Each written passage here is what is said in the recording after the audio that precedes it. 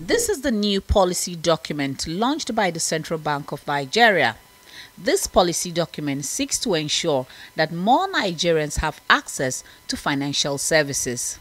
In attendance are over 50 speakers from 4 continents and over 4,000 delegates from over 80 countries across the globe.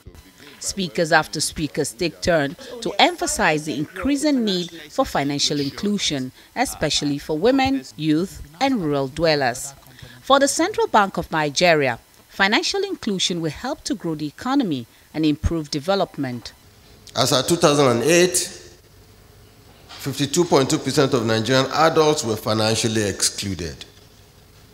This implied that 1 out of every 2 adults had no access to financial services in Nigeria.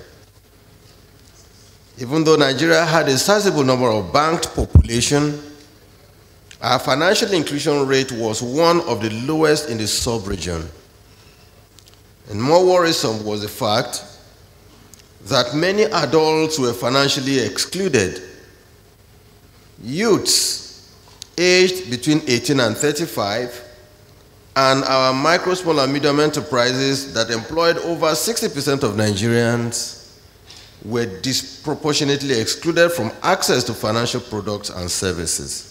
The CBN Deputy Governor says with the reviewed document, areas with gaps have been improved on to ensure more affordable financial services for all Nigerians, including loans for small and medium enterprises. It's an ambitious target, and we think that putting out an ambitious target would encourage, galvanize, and inspire people to the high-level thinking that is required to make this happen. I think this country has everything it needs to achieve that target. And I think data protection considerations have become more prominent because as we use more technology, digital technology, you are leaving a footprint.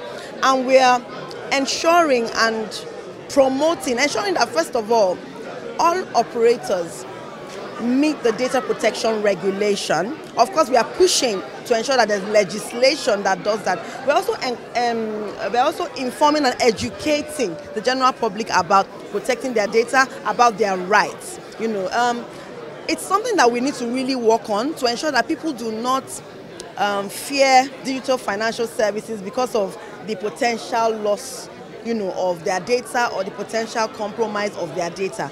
President Muhammadu Buhari says there has been an increase in the number of agent banking locations in the country from 86,000 to over 1.4 million, and more will be achieved. We also initiated policies for microinsurance and collective investment.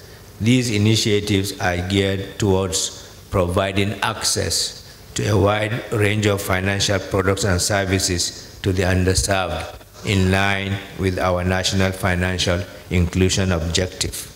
This administration understands that it will require innovative models to fast-track the attainment of its growth plans.